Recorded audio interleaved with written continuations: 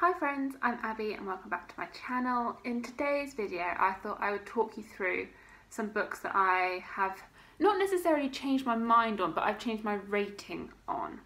So I'd say these are books where I have just shifted the star rating. Maybe I gave it like a 4-star and then on reflection I've given it a 5-star, or I could have gone the other way and originally given it a 3-star and now actually I think it's a 2-star. And this could either be upon reflection as time's gone by, or that I've reread it and my opinions shifted a little bit. These aren't books where I've completely changed my mind. Like, I don't know if it's really possible to read something the first time and give it a 2 stars and then reread it and give it a 5 stars. Like, I don't know if it's possible to completely change your mind on a book. Let me know if that has happened to you, but for me, I don't think I've ever gone from hating a book to loving a book upon reread or upon reflection. I don't know if is that possible? So I've got some, I guess, positives that I've shifted the rating up and some negatives. So I'll just try and disperse them evenly so that it's evenly spread between positive and negative thoughts. To start us off, Foundryside by Robert Jackson Bennett. And I originally read this a couple of years ago and then I reread it this year. My opinion I'd shifted it upwards. I don't know why I gave this 4.5 stars when I first read it, because it's a 5-star book. So I guess I was wrong. I rated it too lowly, and then upon reread I realised that actually I really loved the book. And you're following our main character Sansia, and she's a thief, and at the beginning of the book she gets tasked with stealing an object, and this then has a massive catalyst on the rest of the plot. And it's fantasy, it's action, it's, I guess, like heist. You've got the characters. So this is one where I completely shifted my rating up. A negative one, My Lovely Wife by Samantha Downing. When I finished this, I believe I rated it 3 stars. I read this back in April. And then just as time went on, I realised how much I just didn't like it. So it's a 2-star book. And I think it was a quick read, it was a thriller, but I was just underwhelmed by the whole thing. Yeah, as time went on, I've become to think more negatively about it. And I'm like, well, actually, no. 2 stars, not a 3 stars. Another one where I was just a little bit negative in the beginning is for The Starless Sea by Erin Morgenstern. I mean, I wasn't negative, I gave it like 4.5 stars, but it should have just got the full 5 stars. I don't know what I was holding off on from giving it the full 5 stars, but yes, as the months have gone on, I read this back in January, I have realised that it stuck with me, and there was absolutely no reason for me to not just give it the full 5 stars. This follows our protagonist Zachary, and he discovers one day a book in the library, and this book is composed of lots of short stories, and one of the short stories is about him, and he has no idea how a moment from his life has managed to get into an old book. And it just follows from there. Maybe I was having a bad day in January. I was feeling very negative, but 5 stars.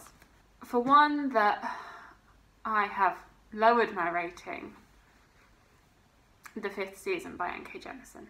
I think that hype can definitely affect ratings of books and how we perceive our opinions on books. That you can see so many people give a book 5 stars, and you can see their review, you can see all the benefits that they're saying, you can see why they've given it their rating, and so you think, well, actually, yes, I can see that there's this good point and this good point, and I can see how they've got to their rating, so I should be rating it that high as well. And they've given their arguments, and they're very persuasive for why they've loved a book.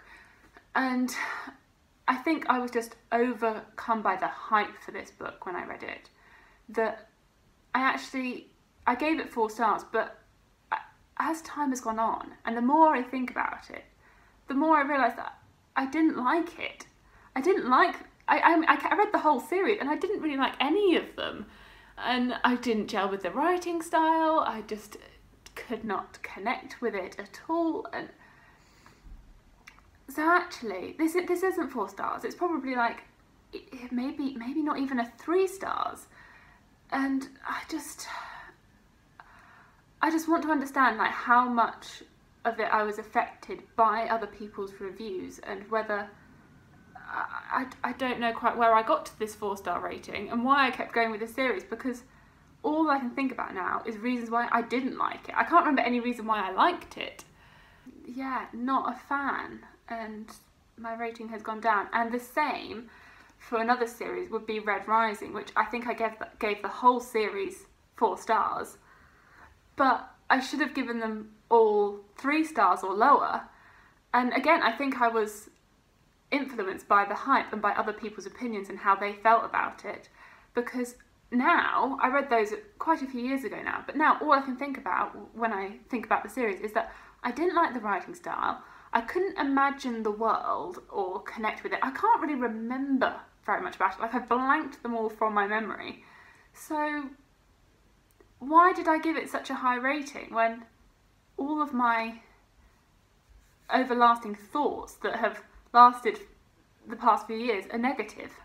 What are your thoughts on this topic, like on hype and how it affects our rating, and how is it possible to review in a bubble with no outside influence? I don't know how much we are affected by other people. Okay, moving on to a more positive note, The Hating Game by Sally Thorne. I'm not a massive contemporary reader, but this book has stayed with me. It's I guess a rom-com, and it's an office romance where the people go from hating each other to loving each other. And it was the humour, but when I first read it, I think I gave it like 3.5 stars. And then I reread it a few months later because it had just stayed with me, and I gave it a 4.5 stars because although I don't read contemporary, and I never rate them highly because I don't feel as though they've got the world building, they don't have the fantasy aspect that I love. Actually, The Hating Game has stuck with me because I found it so enjoyable. It was so fun. So yes, I raised my rating for The Hating Game. My last reduction is not for Red Sister, because I think this is a 4-star book by Mark Lawrence, but Holy Sister, the final book in the trilogy, I originally gave 4 stars. This follows Assassin Nuns, and I really enjoyed the first book, but then I feel as though the series went downhill, and I wanted the series to stay, like, I wanted the series to stay all at the same level, and originally I thought that it did, but actually the third book wasn't, I don't think it's that good. That it's really short, and nothing really much happened, and the timeline was very funny, and it just ended. I'm not saying it's a bad book, I just don't think it was the best conclusion to the trilogy. So I would be lowering my rating from 4 stars to 3 stars for Holy Sister. And to end on a positive note, The Poppy War by R.F. Kuang, which is an Eastern-inspired fantasy story following Rin, who gets into a military school, and then her training, and following her training, the ensuing war, which is very heavily inspired by the Sino-Japanese War. And I gave this 4 stars, but again, I don't know why I gave it 4 stars when actually it's a 4.5 to 5 stars. But I'm very confused. Sometimes I'm very confused by old Abby. Like, what was she thinking? Was she in a bad mood? Was she just being really critical? But I think about this series all the time, that I really enjoyed it, and I don't know why I didn't give it a full 5 stars. I mean, maybe it's not quite a full 5 stars, maybe it's like a 4.5, but it's definitely more than a 4. And I'm just looking back at myself going, what were you thinking, you idiot? So upon reflection, The Poppy War is a higher rating than I originally gave it. I just thought I would add that there are some books where I expect my rating would be different if I read it now as opposed to when I read it then. But I'm not sure if I would ever want to reread it because of the nostalgia that I have around those books. I do question what I've given the books, but I don't think I could change it. So, for example, Twilight, I loved it as a teenager. I know that it's not necessarily the best work of fiction as an adult, but I don't think I can go back and retrospectively change my ratings on it, because that would be I don't know, like, it would just be a bit weird. And yeah, so I question the ratings that I have for like Twilight and The Hunger Games. I gave Earthsea 5 stars, but then I read The Left Hand of Darkness this year and really didn't like it. So would I love Earthsea if I reread it?